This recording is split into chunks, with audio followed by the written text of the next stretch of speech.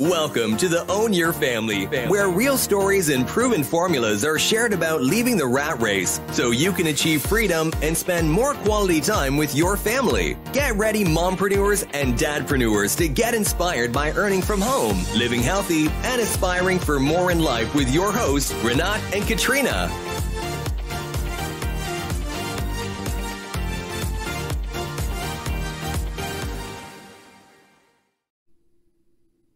Hi, it's Katrina for Own Your Family. In this episode, allow me to share with you the book summary of The Power of Habit by Charles Duhigg. We all have bad habits.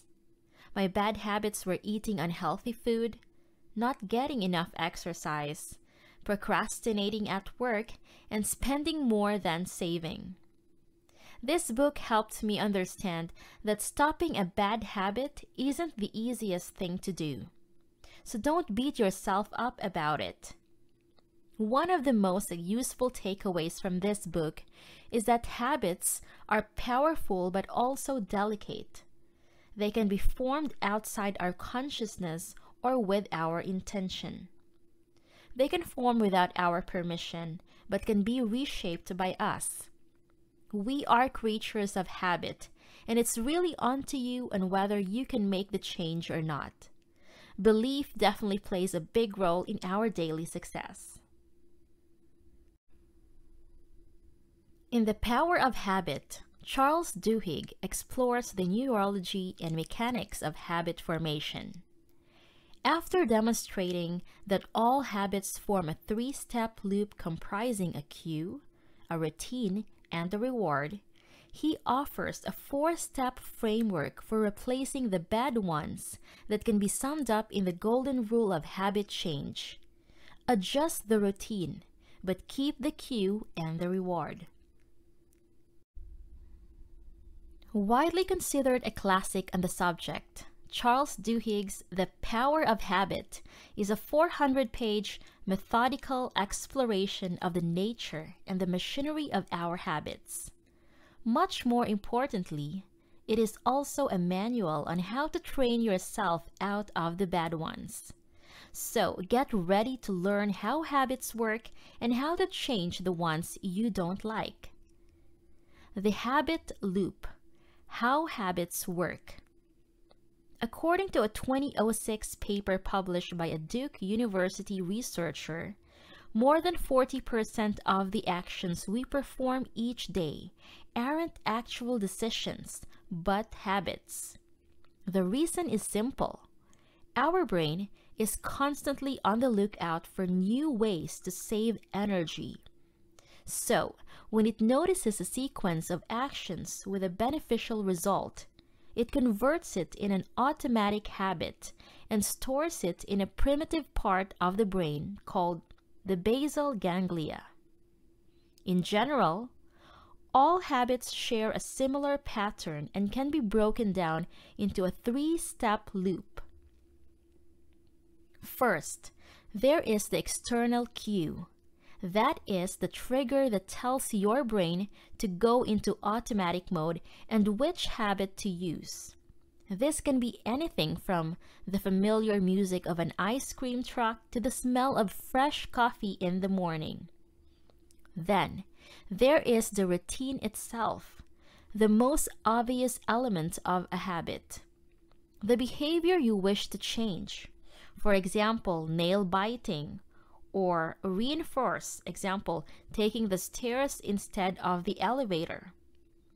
Finally, there is the reward that helps your brain figure out if this particular loop is worth remembering for the future. The reward can be anything from a chocolate bar to an episode of your favorite TV show. The Craving Brain: How Habits Are Powered. Over time, this habit loop, cue, routine, reward becomes more and more automatic.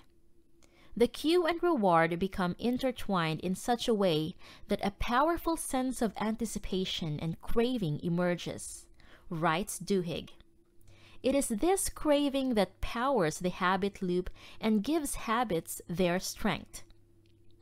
When the cue and reward are automated, we can't help but hunger after the latter every time we're exposed to the former.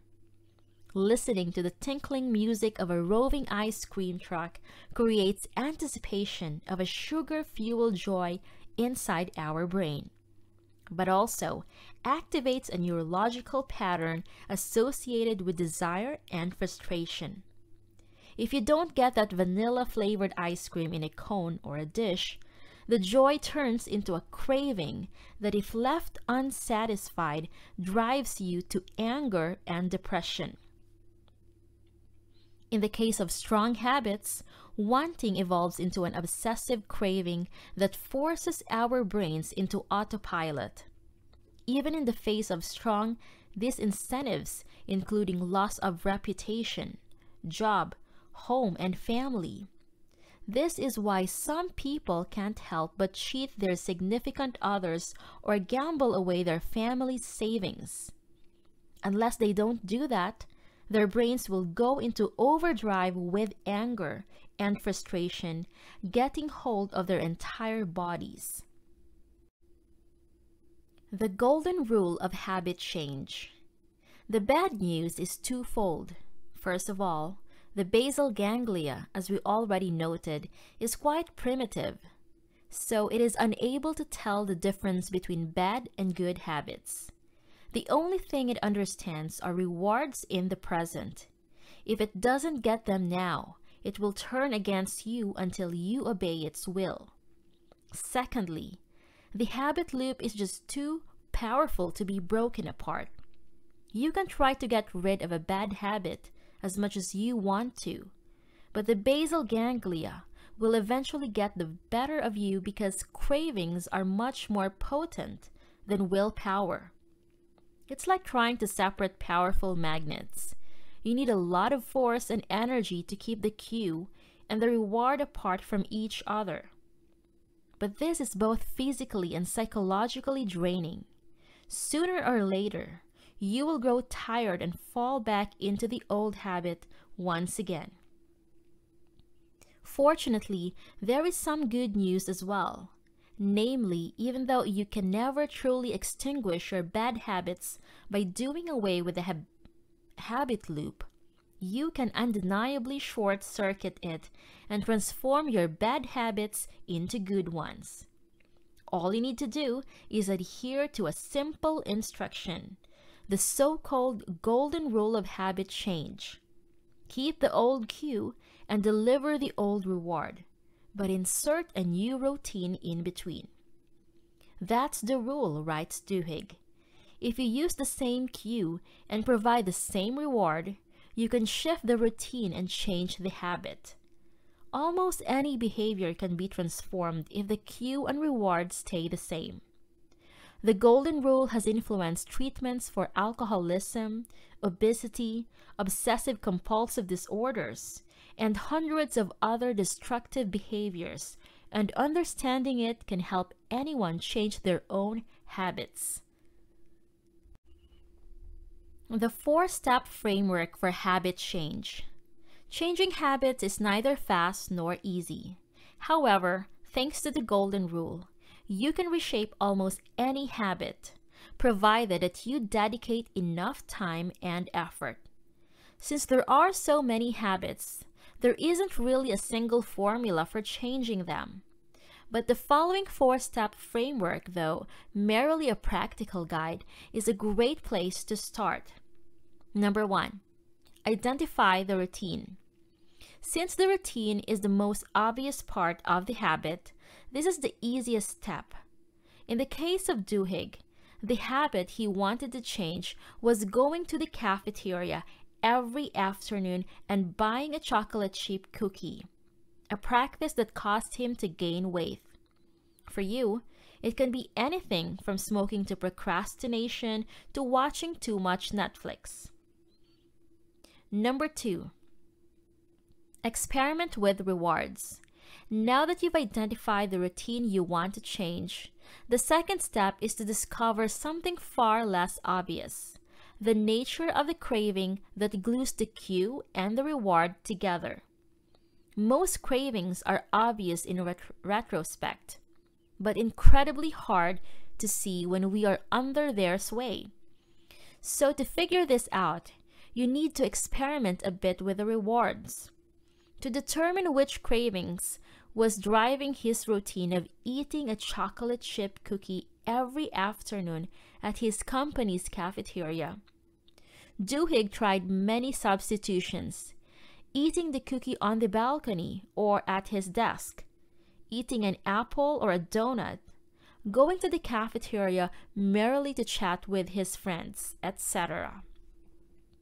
It isn't really important what you choose to do instead of the routine you want to change. The point is to test different hypotheses to see when the urge will finally be satisfied. For example, if Duhigg was driven by hunger, then the apple would do the trick. If his craving was for some respite from office work, then walking around the block would be an effective substitute for a chocolate chip cookie. Either way, Duhigg suggests writing the first 3 things that come to your mind after testing each activity, to force momentary awareness of your thoughts and feelings and to trigger a wave of recollection for a future moment. Number 3, isolate the cue. At this point, you should know both the routine and the reward. In addition to the craving the reward satisfies, what remains is identifying the cue. Almost all habitual cues fit into one of the following 5 categories: location, time, emotional state, other people, and the action immediately preceding the routine. Duhigg kept careful notes of these 5 clues for each time he was overtaken by the urge for a chocolate chip cookie. After several days, he discovered that his habit was triggered at a particular time of the day, around 3:30 p.m.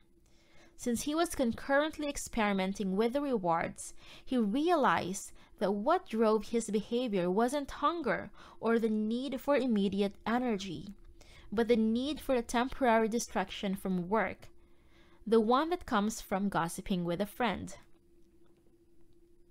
Number 4, have a plan. Now it's time to put the golden rule into practice and come up with a written plan that should help you short-circuit the habit loop. In the case of Duhigg's cookie in the afternoon habit, the plan looked something like this.